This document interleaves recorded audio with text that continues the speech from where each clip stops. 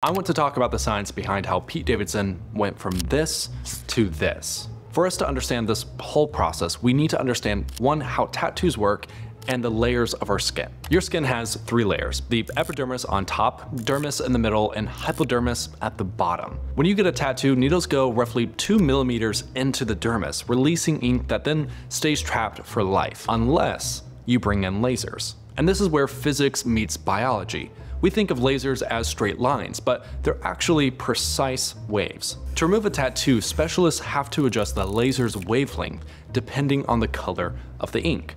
When activated, the laser fires light harmlessly through your skin until it hits the ink and the dermis. This is where it gets wild because the ink starts to absorb that light, triggering something called the photoacoustic effect. The ink heats and expands so fast it shatters into microscopic fragments. Then your immune system takes over. Cells called macrophages swallow the broken ink and carry it away. But your body can only clear so much at a time, so it takes multiple sessions over weeks, months, if not years. And that's why in Pete Davidson's case, his tattoo removal process has taken months, if not years.